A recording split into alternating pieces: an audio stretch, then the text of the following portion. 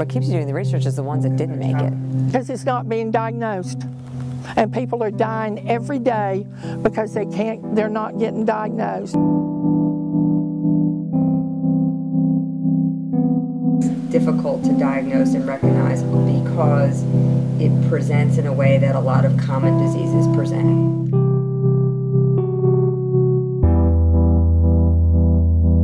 I honestly did not care if I lived or died. You know, you never know how strong you are until you're faced with having to be strong. And there's your children, especially your little 1-year-old and even my 7-year-old. I mean, they're like, here's your mama. I mean, they're like, that's not my mama.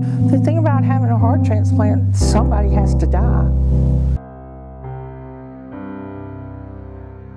As bright as it has ever been right now, 10 years ago, maybe even as recently as 5 years ago, we didn't really have any particular treatment options. I just knew that I was going to be okay, that I was at the right place, I was with the right people, and I knew that it was going to be okay.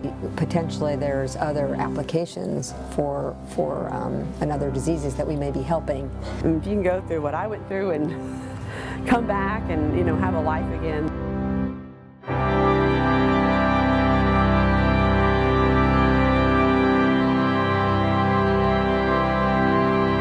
It's not the same life I had before, and it never will be, but it's a new life.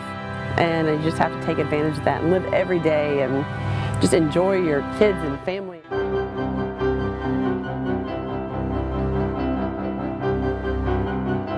Educating the public, educating the doctors, standing behind the researchers who are out there every day doing everything they can to try to find an antibody, an antigen, an imaging system, whatever.